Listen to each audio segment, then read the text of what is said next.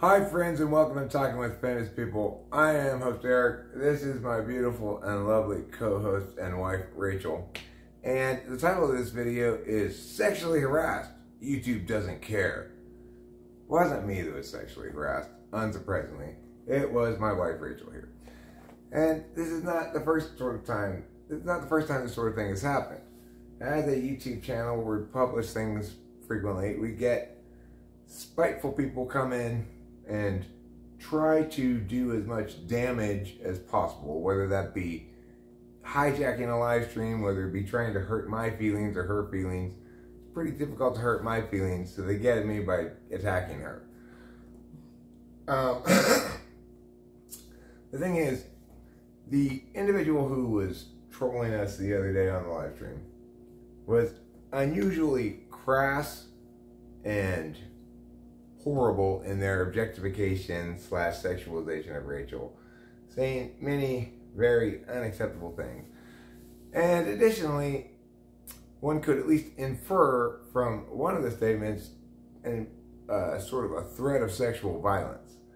Now, that's not an actual threat, because inferring a threat is not the same thing as them technically, literally making a threat. Nevertheless, ideally, women on YouTube would not have to endure this stuff. I mean, I think Rachel took it with, a bit of Scotch Guard on her. She's getting more accustomed to these sort of things, but, did you find it, what was your response to it? It's just annoying.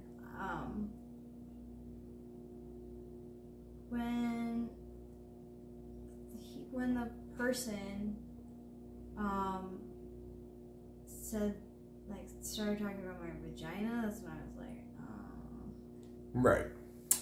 And then, of course, despite initially launching a sequence of sexualizing Rachel things, saying how they want to get on her or whatever, and then when that didn't really produce the results they wanted, they started doing various body shaming things regardless of whether they made any sense or not. So the thing is, what should we as YouTube watchers, creators, think about all of this? Well, first of all, the reason I'm making this video is I saw a video the other day that was titled, I'm being stalked, YouTube doesn't care.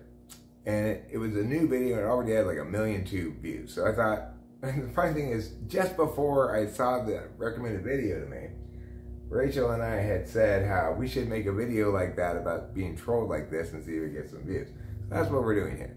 But I want to stress a few things. First of all, YouTube's already taken steps to eliminate the myriad sock puppet accounts that allow somebody to get hidden and come right back, hidden and come right back, hidden and come right back. In other words, it's no longer possible for you to make infinite YouTube channels in one day or whatever.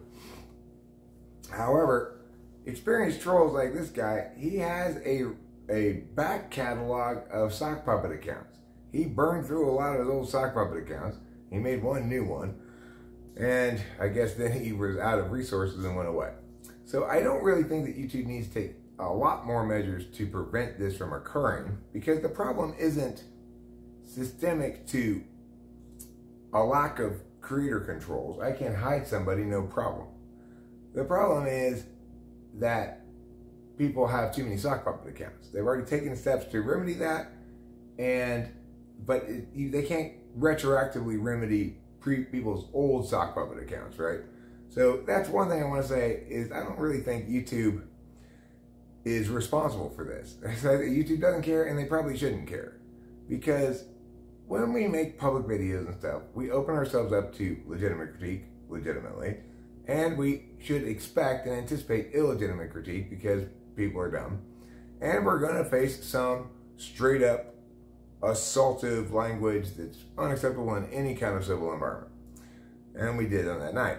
YouTube's empowered us with the tools to shut that shit down, and like I said, the continuation of the problem links more to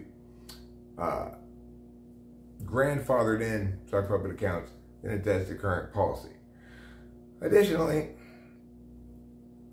the guy who made that other video needs to get over it.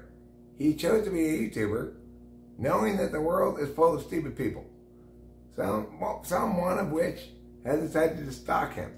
That's the chance you take when you decide to be a public figure. That doesn't mean the media upon which you publish your public commentaries are responsible for the behavior of other random people who see you. That's not the case. So let's all get that nonsense out of our head. I will continue to protect Rachel from abusive language in every instance that I encounter.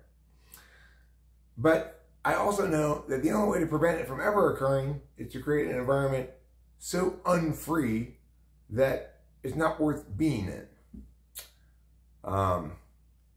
If we want to check everybody at the door to make sure they're not a scumbag, we're going to need to develop a scumbag Geiger counter of some sort.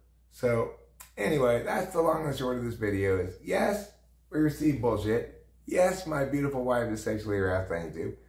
And no, I at least don't hold YouTube accountable for it. Choose your moderators wisely. Yeah.